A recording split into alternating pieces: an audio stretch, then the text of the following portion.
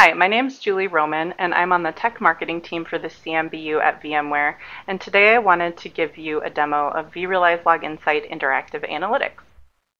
So here we're on the home page for Interactive Analytics, and I'm just seeing all the log messages for the last 5 minutes of data. Typically, what we'll do is come in and search for a specific object that we're looking for logs on. So I'll look at logs for this specific host. This will pull up all the log data where this host is present. And on the Events tab, I have a couple options. I can filter for events like this, events not like this, highlight and colorize different event types, view the event in context, so seeing the events immediately before that, and I can also open in vRealize Operations Manager if I want to see the object details in there, or if I want to troubleshoot. I've got these blue fields here that are extracted, and these typically are installed with a content pack. So I've got all of this data. If I mouse over it, it will highlight the detail in the log message if it's present, or it will just give me the information such as which vCenter it's coming from. If I want to view the information in a more spreadsheet-like format, I can see the logs in this view, so everything's lined up by the specific fields. I can view the different event types. So here we're using machine learning to group similar events together. So instead of seeing this particular event 3,718 times, I'm seeing all the similar events grouped together. And then I can expand on them to see the individual log messages that make up the events.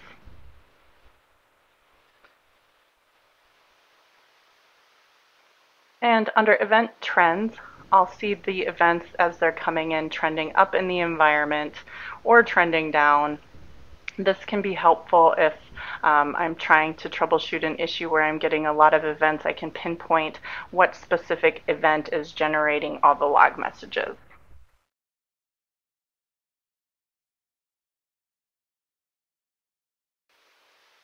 And this is comparing it to the last 50 minutes of data. If I come back on the Events tab, somebody may have asked me to export all of the events for this specific time period, in which case I can come in and I can export the event results. Anything over 20,000 events will require that I provide an NFS mount. Otherwise, I can export the events locally if they're under 20,000. I'm going to cancel out of that for now.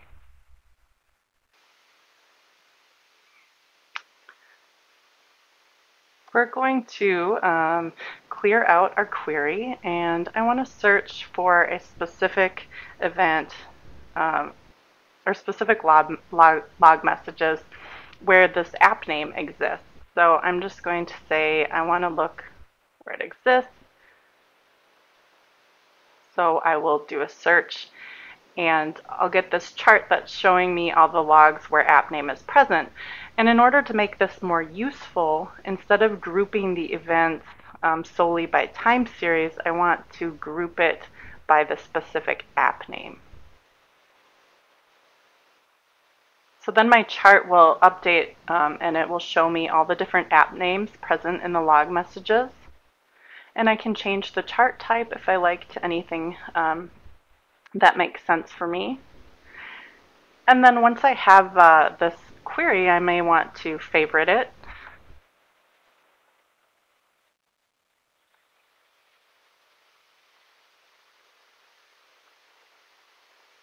And I may also want to add it to a dashboard.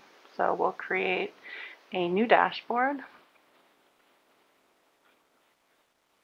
I have the option to save this to all users of the system, or I can just save it to my dashboard. So I'm just going to save it to my own personal dashboard. So it's created the dashboard, and then I'm going to add this widget to the dashboard.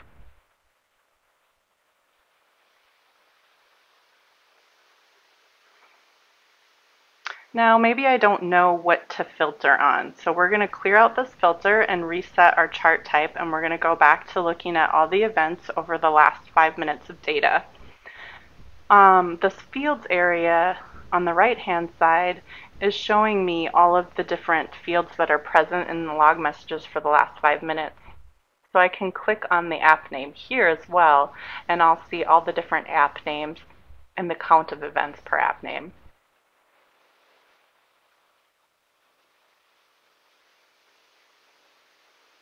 Then I'll have things like VMware host. So if I want to view all of those present, I'll see that information as well. So this is helpful for knowing which fields I may want to filter on. Like here I have a product ID. So why don't we go ahead and I'm going to filter on product. And in this one we'll do Apache.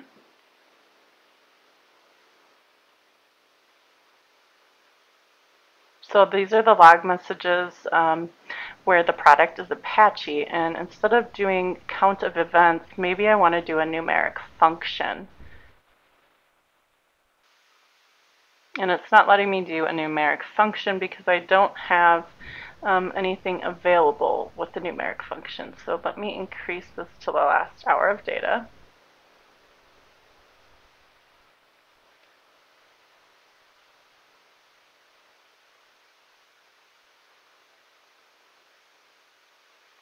And now I have more events, so there are some functions that I can create. So I'm going to do a numeric function, and we're going to do this for response size.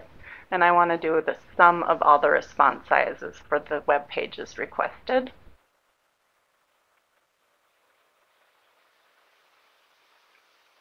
And I want to make this more useful, so I want to view this by the specific host name. This will give me all the data for the total response size over time for these various hosts.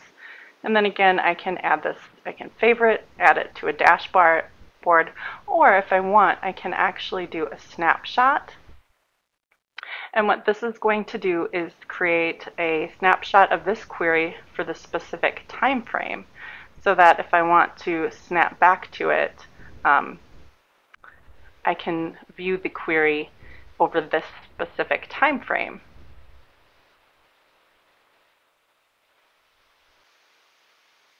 Then I'm going to clear out this filter, and I'm going to do a search for a specific application, and this is an internal application that we have. We'll just go the last 5 minutes of data.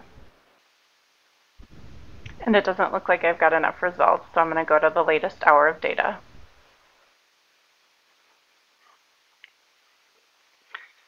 Log Insight does a really good job of extracting fields, especially when you have content packs installed, and there's over 70 different content packs in the marketplace for various applications. But in the case of a homegrown application, we might not have all the fields extracted that we want. And so we do have this option. If we're on the Events tab, we can select a specific field. So I have the client information of the client that's requesting the web page. So if I wanted to extract this field, I would simply highlight it and click on Extract. And we're going to call this the OpenCard client. And we'll just make this available to me for now, but I could share this with everyone. It's extracting the value using regex automatically for an IP address. And then it's giving the pre and post context. So pre we have client, and then post context we have a colon and then a number. However, this number represents probably like an RPC port, and so that's not going to be consistent in all the log messages. It won't be the same port number. So I'm going to clear out that specific port and just leave the colon in there. And I'll save that information. And now in my fields table, I'll see the OC client listed here. And if I click on it, I'll get all the individual clients for the specific time frame I've selected, so for the last hour.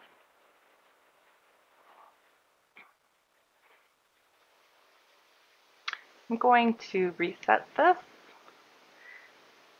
and I'm going to search for a user account that I created earlier for this demo. So I created a user demo test, and I did that within the last 6 hours because I want to show you how to create an alert based on a log message. So I've got these different messages. An account was changed, and what I'm looking for is that an account was created. So I have this message that a user account was created, and if I look for the specific event ID, I can see that it's 4720. So I'm going to clear out this name. I'm going to add a filter for event ID equals 4720. And then I'm only getting the results that the event was created, not the other log messages related to that account. And then I can create an alert from this query.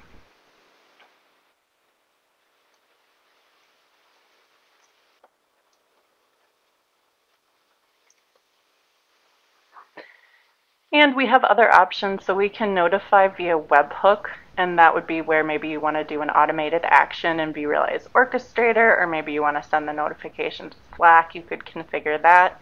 You could also send the alert to vRealize Operations Manager. And we're going to do this on any match. You also have some options where you could have the alert only send if you're seeing a certain amount of events over a period of time. So maybe you only care if you get more than 10 events of that over an hour or something, and you could configure that here, but we want to be notified anytime this action occurs. And then I can click save, and then when a new user is created, I'll get an alert. I hope you've enjoyed this overview demo. If you want to see more demos, please check out our Log Insight YouTube channel.